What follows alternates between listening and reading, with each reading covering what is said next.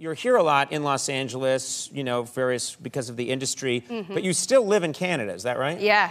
So that is strange, hey? I have to think that is an extreme difference between living in Canada and then spending time in Los Angeles. Yeah, it's so vastly different. Like, when I landed the other day, I landed from London, and I was just kind of hanging out there and just being so chill. And when I got here, I went straight to the pool, as you do, sat by the pool, and there was a woman across the way who was going, "My dad just bought me these fake breasts, and like, I really like them." And she was like so serious about it.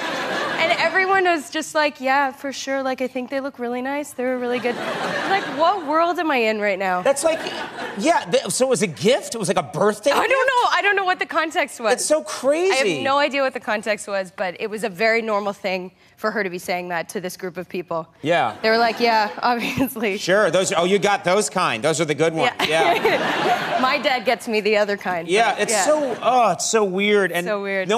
They're not talking about that in Canada, are they? No, they're like, I just put maple syrup on these waffles. No, that's not true. That's not true at all. I love that you're doing this stereotype. I'm making fun of my own people. Yeah, that's okay. And then a Mountie peeks his head in. Yeah, he's like, yar. No, he's not like yar. They're not pirates. Yes, they're pirates. They are. Yes, they are. It's all your fault. It's a fact. You grew up in Regina, Saskatchewan. Yep. And that, you know, it's funny. What are you giggling about? I don't know That's the name of the town. Yeah.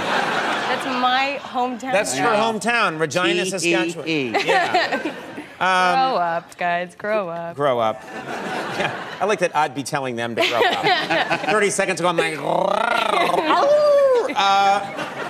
Your town was voted second safest city in a zombie apocalypse to get to. Okay. There was actually an article about this where it said, if you can get to Regina, you'll be safe from a zombie apocalypse. What was their reasoning that of all the places to go in the world, yours was number 2? It's freezing.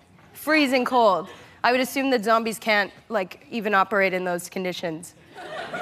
You've said this before, too, Andy. Zombies... freeze. We're mostly water, so if it's freezing, you're gonna. Yeah. You're not a zombie. No, but the zombies are still mostly water. In my studies, I found out they're mostly water. Yeah. It's stinkier water than what we're made of, but.